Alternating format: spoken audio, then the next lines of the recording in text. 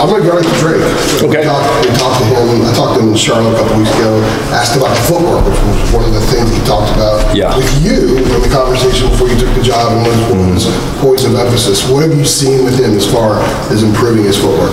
Yeah, the thing I think that's important for any quarterback is to have his feet in the ground when it's time to throw it, and therefore, we tried to narrow some things down in the spring where say, hey, we're gonna do this footwork for this concept or whatever, and make sure that we did that and repeated that every time. Now we all know when the bullets start flying, guys very rarely get to set their feet and throw on the spot, and he's really good at throwing on the move.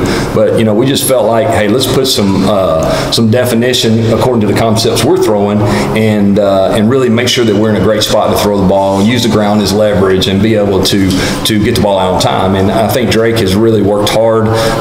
We've looked at a couple different ways from a stance and drop standpoint. The number one thing is I want him most comfortable, and whatever he's comfortable doing. If you watch the best in the world, the Pat Mahomes or Aaron Rodgers or whoever, they both do it a little different. Not to say that one way's the right way all the time, but I really like the progress I'm making. Drake's he's really a guy that's driven. He wants to improve in every bit of his game. So when you give him something to work on, he's going to do it, and he'll give you great feedback. And I think that's important. But I like what I see so far, and his footwork in our run game's different as well, and that's been important. If you're going to throw RPOs and do some things, we got to make sure that you're in a position to do that. So I like the progress he's making.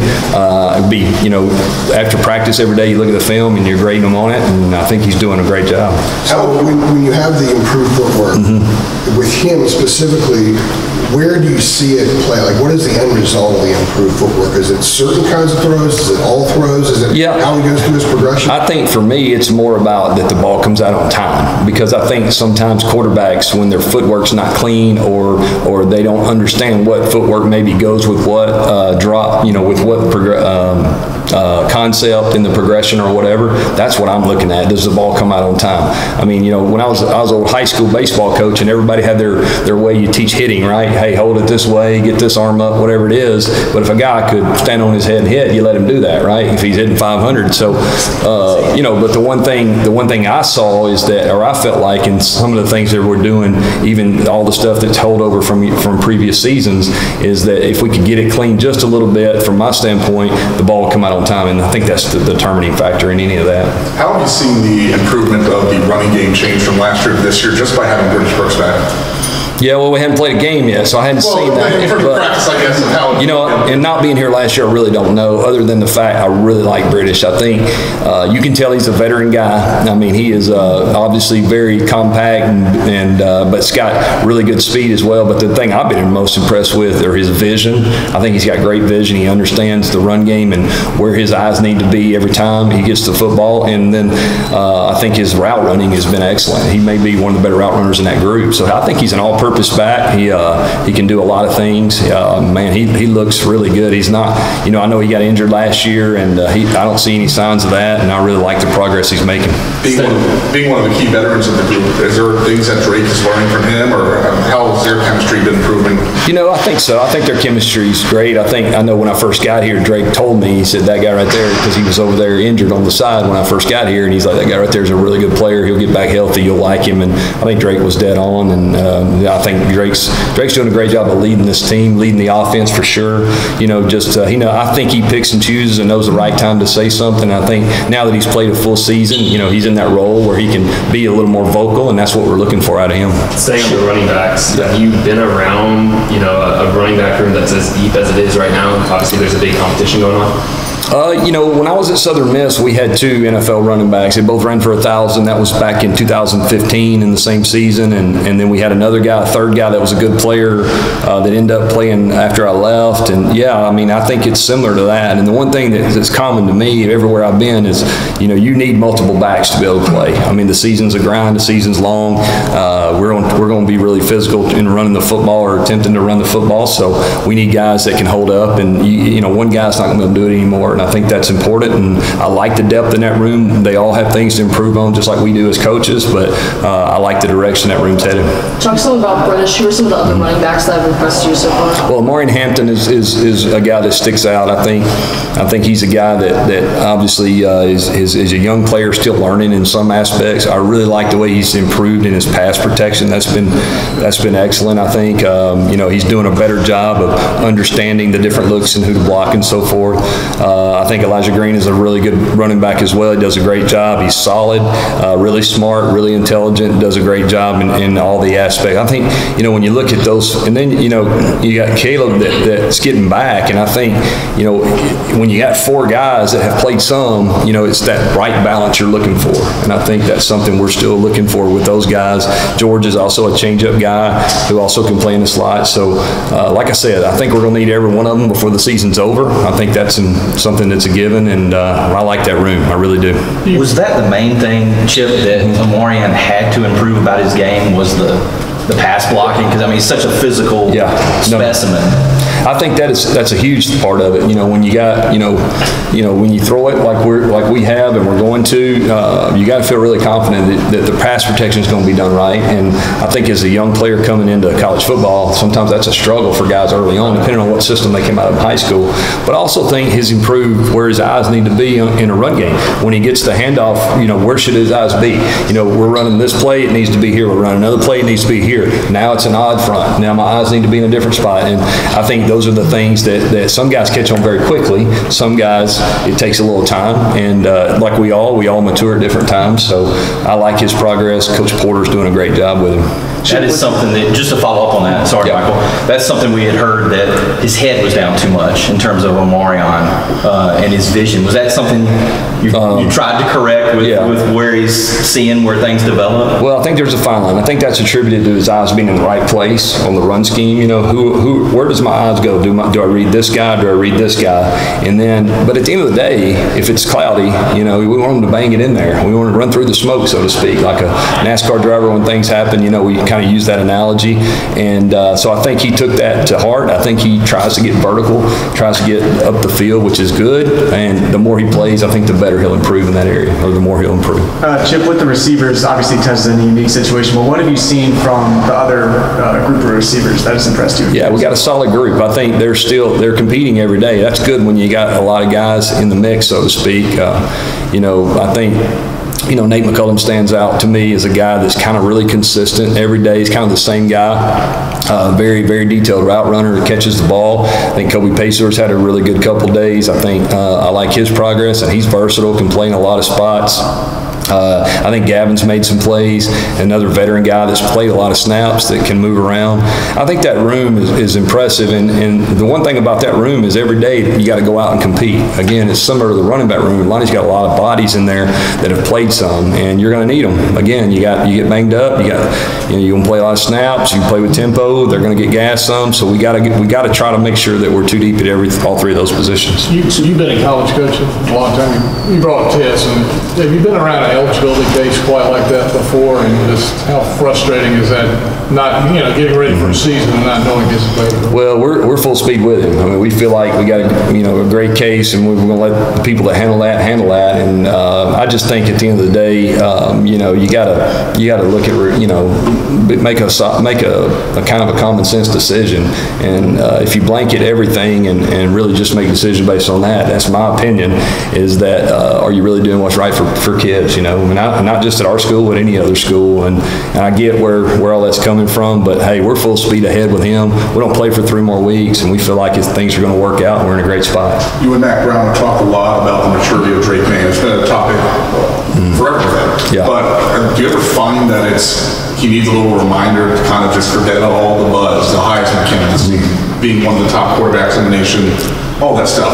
Or is he able to just block all that out constantly? It's interesting. I just think if you know him, his personality, I never see any sign that anything like that affects him in any way, good or bad. He's just a normal guy. He comes to meetings and practice every day, locked in and focused, trying to improve and get better.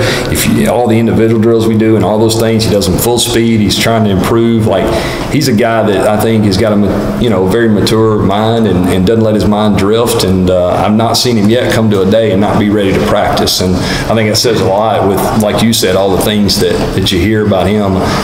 If I guess, he probably doesn't react to a lot of that, and I don't ever see it show up for sure in our meetings and practice. How is Connor done with consistency? Yeah. I know Mackie said before his high end's pretty high, but it's a matter of being consistent. Yeah, for sure. He's improved. I'm proud of him. I think he's made strides.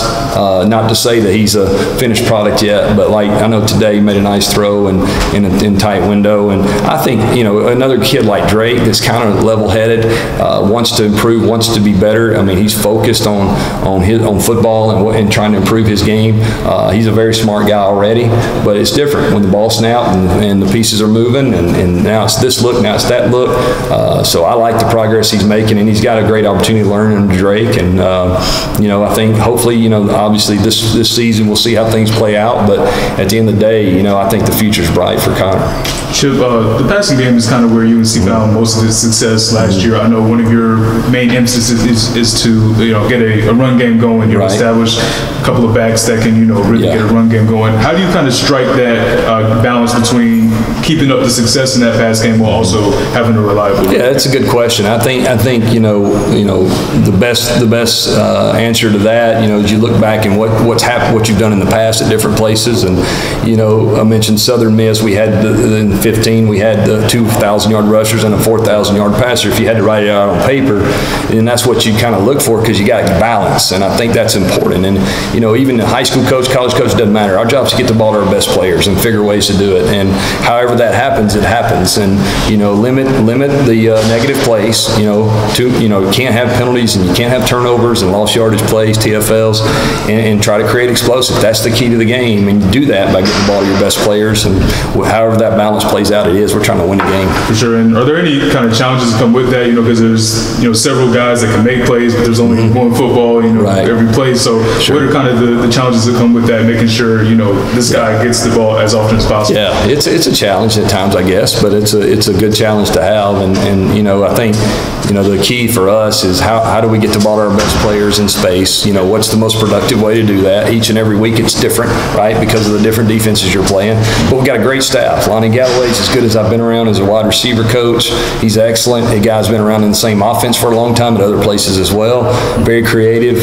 Freddie Kitchens is very good with Randy Clements, really with the run game. And you got guys and veteran guys in that room that have done a nice job in their careers. And our job is to build this offense, the UNC 2023 offense, and we're still working through that. But I like the progress we're making, and as you mentioned, the challenge is to make sure we use the pieces as we can. Sure. As you sat down over the offseason and really dug into Drake's film and watched what he did last year, what did you find yourself taking notes on? What did you find yourself seeing and noting? And then what did you try to translate into telling him, just the coaching points? Well, to me, the first thing that sticks out, and when we went to the bowl game, I was able to just stand on the sideline and kind of watch, because I wasn't involved in that one. And his playmaking ability, I think, off schedule, moving around in the pocket, making plays with his feet, but keeping his eyes up. I think he's got great instincts, and I think that's something that's really hard to teach. I've had a couple guys like that have those kind of instincts. They understand protections. They understand where it might be leaking and but at the same time, they're keeping their eyes downfield. So I was very impressed with his ability to make plays off schedule. I do think, also with him, obviously, he can make every throw, I think, and so that gives you some advantages as well. And I think for the biggest thing for us is just continue to do the things that he's comfortable with, that he's good at, that fit, and that's really what we've done. We hadn't really changed a whole lot from that standpoint. Is there a slogan or motto that you or the offense or the players even have kind of said, this is what we're going to say after every practice this year or before every game? Yeah, I mean, our deal is we want to be physical and fast and tough, and that's mental and physical. And we've really tried to push that, and trying to get that mindset, because how this is. It's going to be a long season. It's hard. There's ups and downs, and we got to be mentally tough as well as physically tough, and we got to be physical at every position. That's O-line, running backs, wide receivers, blocking on the perimeter, whatever we're doing. doing. And I think that's an important emphasis for us. And I think if we'll take that approach every day, and really, and the other thing is not be satisfied. Practice and play to the standard, and really try to improve each and every day. You can't go out and waste days. We just don't have the time to do that. And as coaches, we got to do the same thing. We got to coach better and get these guys going. We're all committed to that. And before you know it, you're going to snap your fingers and we'll be ready to play. And we got to make sure our guys are prepared. Chip, one of the first times that we spoke to you when you first came to Carolina, you had mentioned that you weren't coming here to change the things that Mack Brown already had in place with the offense, but just to kind of adapt to it. Is that something that you're still staying true to, or has there been changes that you've had to make sense being here? 100%. I mean, I think that's why Coach probably gave me this opportunity, because I had a similar background anyway from a pass game standpoint. And at the end of the day, you got to kind of do what we've been good at for sure. Okay, and that's what Drake likes, and that's what he's been good at. Although I'll tell you, he's open to things and he takes coaching great and all that. But at the same time, I think we've been pretty good on offense here. So I think there's just little subtle changes that you might see that are a little different, but nothing off the radar or anything. How close are you to getting where you need to be with depth in the offensive line? Yeah, we're not there yet, to be honest with you. We got some work to do, really all the way around as an offense, just not from the standpoint of a certain position group. The O-line's part of it, but we got to be more consistent. That's what we're looking for, and consistency. And we talk about it every night. We put it up there and we show video. Okay, these are the things in practice today. This was good. This was not good. How do we make that bad tape, that not good tape, shorter and shorter and shorter? And what I mean by that is just any self-inflicted things where we miscommunicate, or we get a holding penalty, or we get a false start. We got to eliminate that. And you can't play good football until you do those things. And that's an emphasis of ours. And we got to, every day we come off the field, I think we have to take an honest look at ourselves. I told the players this.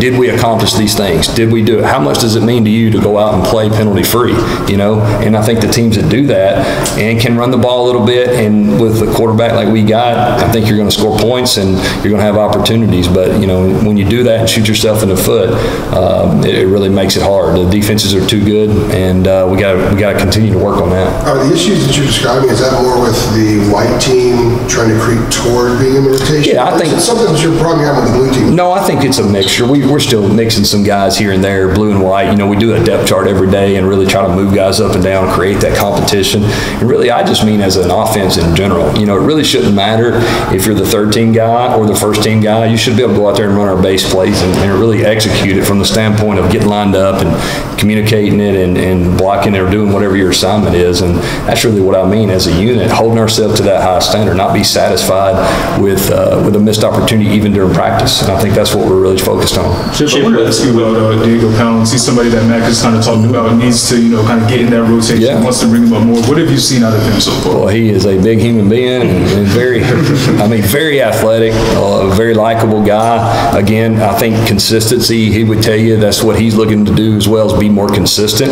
I think he's got a lot of talent. I think he's very, very talented. I just think, for him, he's continuing to grow up, continuing to focus on his footwork and fundamentals with Coach Clements and what he's trying to get him to do, and learning football. That's so important. Hey, this technique, and now I do it this way. Now here's this technique, and I do it this way. And he needs to continue to grow. Very talented guy, and looking for him to mature each and every day. Chip, what kind of weapons can the tight ends be in this offense? You were just saying first team, second team, third team guys. You're loaded there. Right. I like our tight ends. Didn't mean to cut you off, but love them. All three of them have played snaps. Bryson, Copenhagen, Kamari, they've all played a lot of snaps. They're all versatile. I think they're all guys that will have an opportunity to play at the next level. And it allows you to be a little more creative. It allows you to use some different personnel groups and a lot of things that go along with that. But the biggest thing is those guys, and I like the way they work too. I think they go out and work hard every day and improve. And I think their versatility can make us a really effective offense. And maybe, they got used a lot last year too, but could they even be more involved? Like you're about saying, there's only one football, but could they be even more involved? Well, I think we'll see how it plays out. I think that group maybe caught almost 80 balls last year. It was they do a great job, and they're versatile. Like I told you, they can make plays. They're not just the old school tight end that can just line up and really can't stretch the field. So we'll see how it plays out. I think obviously it depends on game plans and so forth. But yeah, I'm looking forward to watching all three of them play. Are you going to be upstairs or on the field? Yeah, I'll probably be upstairs, probably. When looking back at last year, kind of looking over how the offense worked, was there anything you noticed that maybe led to the inconsistencies in the run game and that you're trying to maybe fix or put maybe your touch on this year to improve it overall? You know, honestly, I haven't really. I mean, we're just really kind of focused on this year. I really hadn't looked back a whole lot, especially now, right? So, for us, good football still wins, right? Create explosive plays. No TFLs, no negatives, no penalties. Be good on third down, be good in the red zone. If we'll do those things, that's really what we're focused on. Can you talk some about just Corey Gaynor's veteran presence and stuff? Yeah, I love Corey. I think Corey's a guy that comes and works every day too. I do think he has some leadership ability up there, like you said, because he's played a lot. He's a guy that'll do whatever. He's eager to learn. I think he and Coach Clemens have hit it off great, and I like his progress. He's a tough guy that is going to give you everything he has, and intelligent too. So I'm looking forward for him to have kind of his a big breakout season. I'm assuming this is last year, probably, right? I don't even know his age really, but I know he's a veteran. He played a lot, so it's impossible. All kidding aside, I think his presence is felt every day. So I'm looking forward to him, and I pushed him. Hey, you need to take that next step as a leader. Chip, at the first practice, we noticed on the blue offensive line, it was 4 veteran guys and then Willie Lampkin. What have you seen from him that has earned him that confidence? Well, I wouldn't read too much into that because we do move him around, but Willie's going to play. Willie's a good football player. Willie, obviously, the more he's been here, he's become more and more confident, and he's a guy that's really extremely tough, very strong, compact guy. Does a great job with technique and fundamentals. Usually for him, they're spot on. He's a guy that you're really glad you got because he's like I said, he's a veteran presence and just a smart football player. So I love what Willie brings to the table. He's going to have a huge role for us this year. We asked you earlier just about your approach in terms of Tez Walker, pending his eligibility. Yeah. Any reaction just to that outpouring of support around him? Governors writing letters to the NCAA president. Right. Just what's your reaction? I think that says a lot. I mean, for the support he's gotten. I mean, when you look at the facts of the case and the details of everything, I think that says a lot. And like I said, we're counting on him playing, man. We're looking forward to it, and I think that thing will work out. I think guys will really take a look, and common sense will probably prevail on that. It looked like this is going to be a great one. It looked like you want to reload? Well, yeah. I will reload. I was going to ask you about the running backs, but yeah. Was Drake's footwork average or bad, or like where was his footwork before you guys started working on it? How would you rate it? I wouldn't rate it any of that. I think there's a lot of ways to do it, and I think he had done it a certain way, and I just felt like we were going to do it a little different. I don't think it was good, bad, or average. I just think it was the way it was done then, and now we're just doing it the way we're doing it now. So I wouldn't say that. All right, appreciate you guys.